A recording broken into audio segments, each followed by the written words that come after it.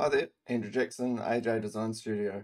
I've got a video on a chair called the Lightly, and the Lightly is made by a company in New Zealand called Noho and designed by a sister company called Formway Design. So this is the first time I've been able to share a commercial project on YouTube, so quite exciting. It's great that Formway have allowed me to share this, so I'm just going to go over a bit of background and then look at a bit of some of the technical constraints on the model and maybe a little bit of how I approach some of the modeling challenges. Formway Design, I've been working for them since 2008, I believe.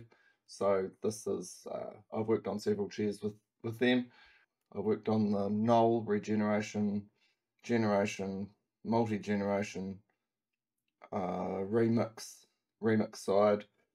Then I've worked on the Natutsi Revive, which is a recliner, and also on another chair that Noho makes, which was the first one they launched, called the Move. This chair, I believe, it's called Lightly because they were going for the minimal quantity of polymer needed to hit a few requirements, like the aesthetic requirements, the seating performance, and also the BIFMA standards. So I'm just going to skip over to their website and have a look at some photos. Okay, so we're over on Noho.co.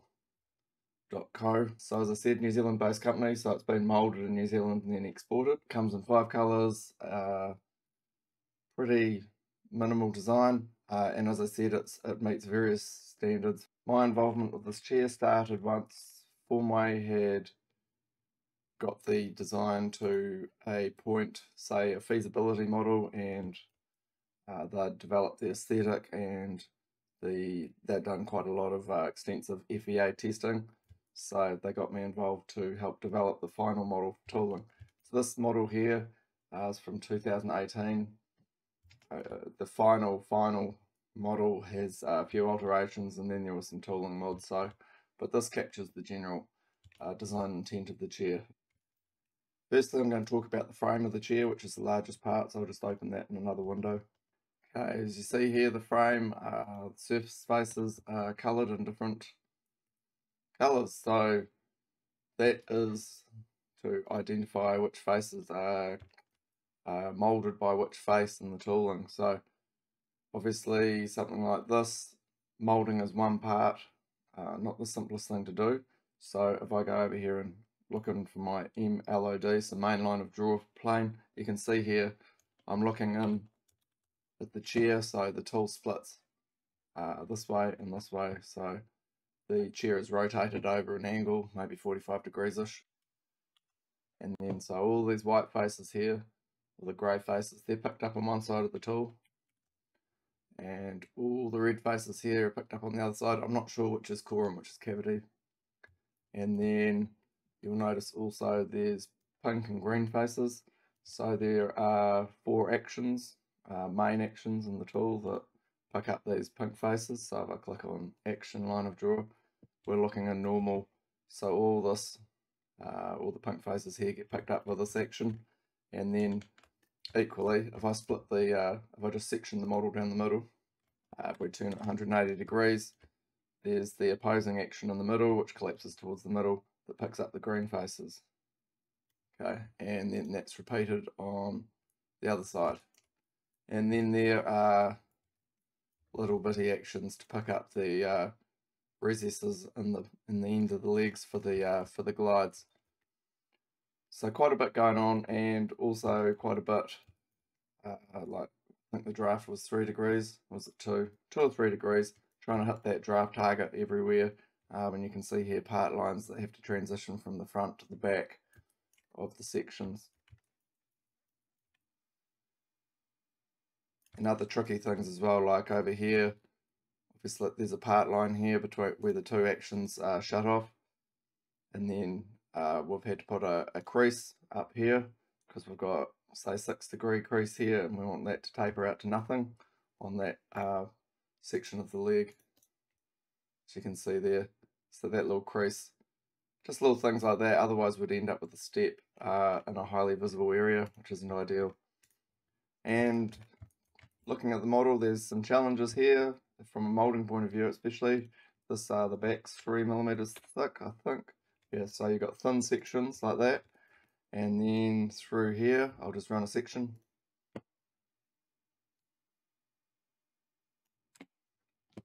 through the legs, you have these rather heavy sections, and these are all, this is moulded with gas assist, so once, I believe the process is, once the plastic's injected in the mould, there's a high pressure bubble that's run in through a few select points, and that evacuates some of the plastic and stops sinking, and means we don't have to core out all these legs, which would be not aesthetically great. Quite often people say it's best to put radiuses on last. Well, in this case I couldn't do that because I had to know where the radiuses were to split them halfway along. We had a face where we had to split for the tooling. So quite a lot of chicken and egg stuff in this part, like what do you build first, you know? And then some areas which are resultant, like if this was 3 degrees on either side here, this surface is resultant as far as the draft angle across here, because it has to hit these minimum draft angles over here. Might just skip through the feature tree quickly. It's quite a heavy model. We go evaluate and you go performance evaluation. So just under 1,300 features in this. In the actual final version, there's more. So I'm going to roll back through the model in just each section. So here's back construction, back leg construction. I'll just briefly explain what was going on in that area and roughly thought process. Okay, so to start with, there's some imports, like the feasibility model, and then we'll set up the main lines of draw, as you can see, and the action angles. So these are the construction to drive the action angles. Okay, and then the action line of draw plane, and next back construction. So that is the main form for the backrest. So we've got 3 millimeters thickness through the middle there, and you can see it's got variable thickness. It's a bit hard to see, but it jumps from 3 to 4.25. Okay, so variable thickness. Next up, back leg construction. Okay, the back leg has, as you can see, I've modelled split lines, and then I'll put the blends on later. And so I've got the main forms, crown surfaces, and one thing I used a lot of was ruled surfaces. All the drafts controlled with ruled surfaces. Quite a handy feature. Okay, next up, front leg construction. Okay, front leg's much simpler than the rear leg. So you can see the split line there, and I've already put the blend in, rather than trying to put this in later near the bottom of the tree, because lots of other things rely on where the split line, where this blend is. Okay, next up is the front cross member. Okay, so got to integrate this section into this section. So there's this flare running through here, and also you can see the split line here runs from front to back. So with the draft analysis, using the main line of draw, you can see where the split line runs. So that was all explicitly defined in the model. Okay, and then we've got the side tie bar construction. So that's just a straight bar, and then we're going to do the blends on each end. So quite a lot of features gone into the blend on the end there. There's a lot going on. We're going to control these split lines and these surfaces. And split lines running from different faces, bottom face to rear face. A lot going on. The rear tie bar junction. So again, lots of features. Like so. Then the rear, what does that say? Rear leg top blend construction. So the leg blends into the frame for the seat, where the rear leg blends into the backrest. And again, some draft stuff going on, like coming around, there's the split line, then it has to deviate off and then run down the back edge. Okay, under seat structure, which supports the seat pan. Like that, so quite a lot going on there. That uses the surface that references the surface out of the seat master. Notice the model is now solidified.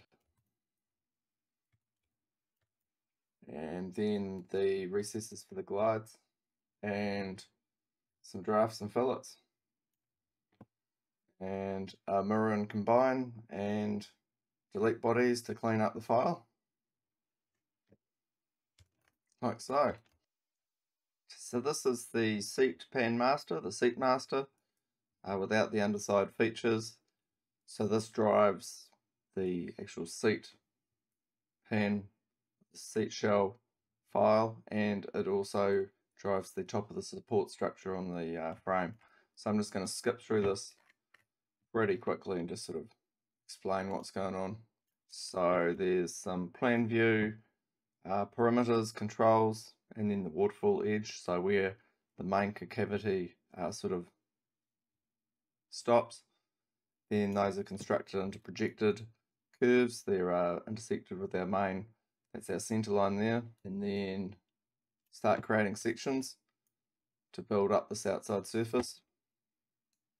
And then there's a boundary surface, building the back section, another boundary surface to build this front section, and then start building sections across here to build the main concave area on the seat. So quite a lot of control here, so we could tweak things like, people get feedback from sit testing, so initial controls through here, and then that gets built into the surface like so. So that's a loft because we've got lots of sections, and then done some of the made that loft, trimmed an area out to make it four-sided surface. If you watched any of my other videos, you would have seen this kind of thing happening before, so I'll just roll back, show you that again. So there's the loft, and then it gets trimmed like that, and to make a four-sided surface on the back there. And see, the same happens on the front here. So that gets trimmed back to make a four-sided surface. Like so. Right, so that's the seat pan pretty much. And now there's various things going on to create thicknesses and the draft around the outside edge. I won't go into that though. Yeah, so there you go. Right, so I think I'll wrap this up now. As I said, this is my first commercial project that I've been able to share on YouTube, and it's the Lightly chair by Noho, designed by Formway Design and manufactured in New Zealand. So thanks for watching. Andrew Jackson, AJ Design Studio. Bye.